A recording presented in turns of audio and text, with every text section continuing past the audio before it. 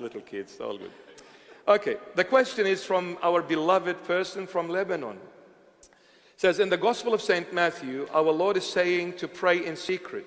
So then why we should go to church? Especially, you know better than me, the atmosphere of most of churches and the priests. That is one of my questions. And the second one is more of a request. I would love to ask you if you can talk more about the Holy Spirit, in God willing.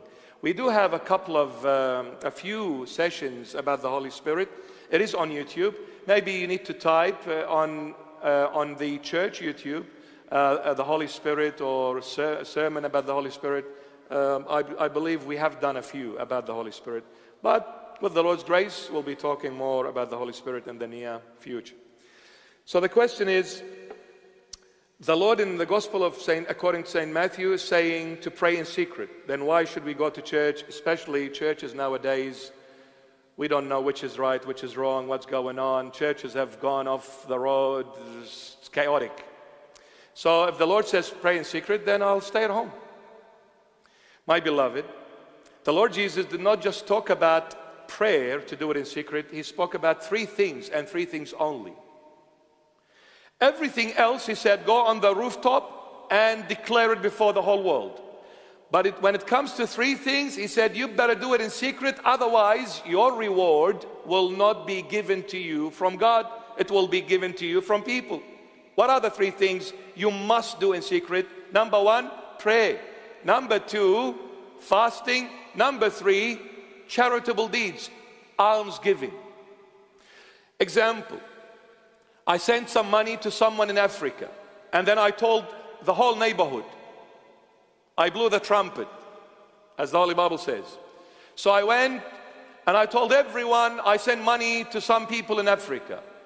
What are the people going to do in return? Oh, aren't you a wonderful person? Look at your heart. What a beautiful heart you have. And then you start saying, no, sorry, no, I'm very bad. No, you ruined it. Too late. You ruined it. You want to send money to Africa? Don't tell no one. You want to help someone in need? Don't tell no one. The Lord Jesus said, don't let your left hand know what your right hand is doing. Because the moment you tell people, people will give you all these credits. You've stolen that credit from the Lord Jesus and you've given it to yourself. You've been rewarded by people, not God. So all that hard work gone for waste. So when you're doing any charitable deeds, keep it a secret between you and God. When you're fasting, the Lord Jesus said, every time you come and fast, wash your face. And if you've got a nice thick hair, put some nice lotion in there, mate. And you go to a brilliant hairdresser here, he will make you look like a zebra. And put all these, all these things on it. And then do not reveal to no one that you're fasting. In fact, even if you're sitting and your tummy is running on empty, and there is some brilliant food before you on the table, and they say to you, please eat. Say, no thanks, I am full. And you're empty. Say, no thank you, I am full. I just ate. You're not lying. You know why?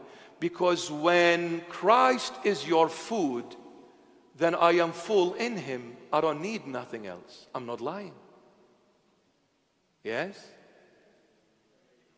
I'm not hungry because in my heart, Christ filled me with His love. Christ filled me with His presence. Christ filled me with His graces. Christ filled me with His mercy. I'm not lying. But if you're fasting and you are waiting for someone to ask you, are you fasting? You're dying for that to come. You're sitting, yallah. Where are you people? Come on, ask a question like today, Q&A. Are you fasting? Yes, I'm fasting. Yes, and you know what? Look, I'm nothing, but I haven't eaten from morning till now. Really? Wow. You're a saint. Oh, please, far from it. I'm a sinner. You ruined it, my darling. All that tummy going qur, qur, qur, qur, all day long, gone with the wind. You blew it away.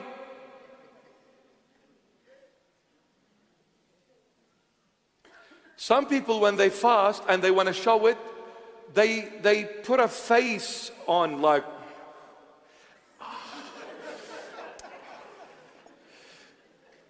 because nobody's asking them, so they want to provoke it. You know, what's wrong with you? Are you in pain? No, I'm just fasting.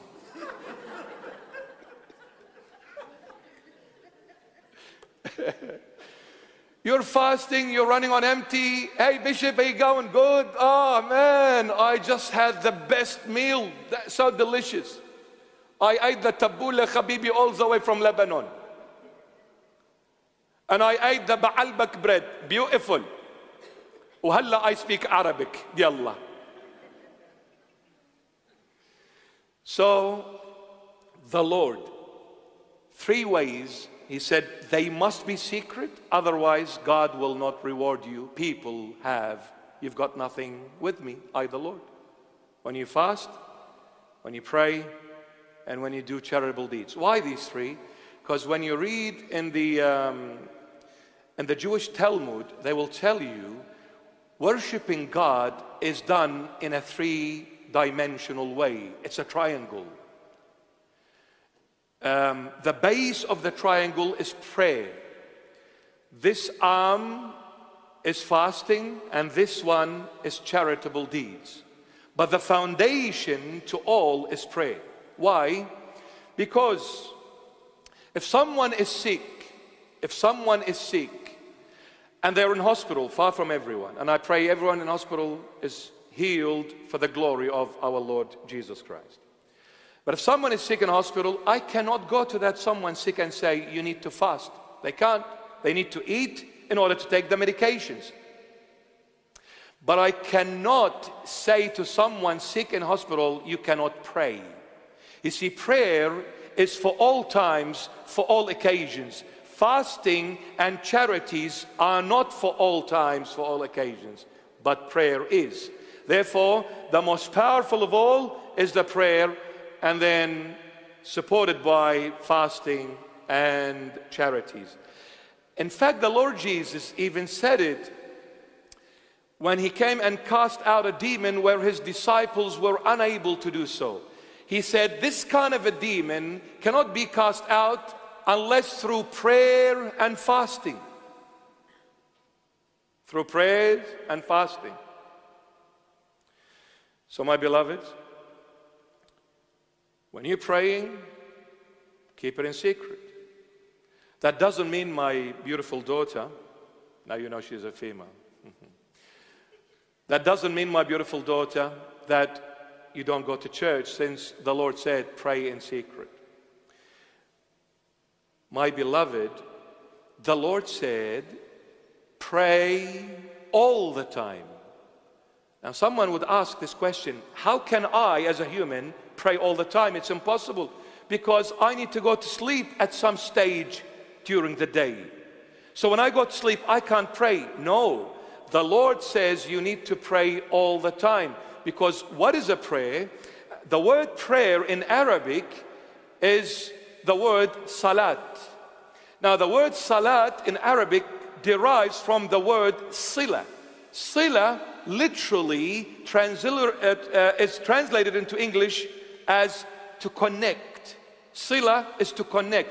So what is the meaning of the word prayer literally? To connect. So when it's to do with connection, who am I to connect with? Of course, Jesus. I need to connect with Him.